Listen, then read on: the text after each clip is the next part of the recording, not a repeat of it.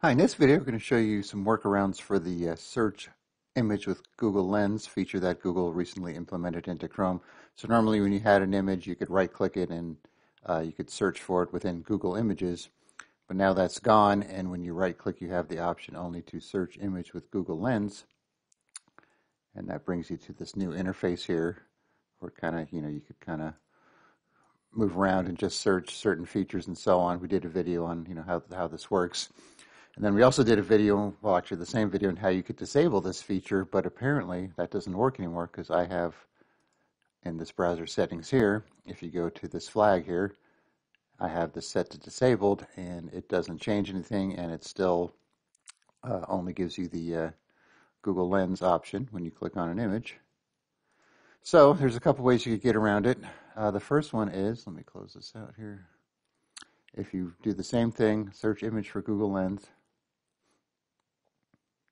you could scroll down to the bottom and where it says didn't find what you're looking for, retry with Google Images.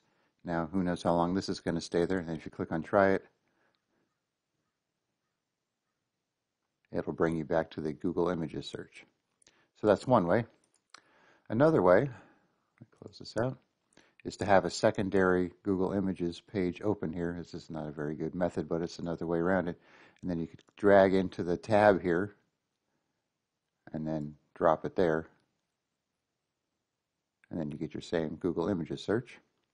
So that's another way. And then the last way, we have this add-on or extension for Chrome called Google Image Search. So it kind of brings back the same functionalities we're used to. So you click on Add to Chrome, Add Extension, and now you'll have it up here in your extensions. So now when you go to an image, you right-click on it, and you have this search Google using this image, and you still have the Google Lens. So now you have both.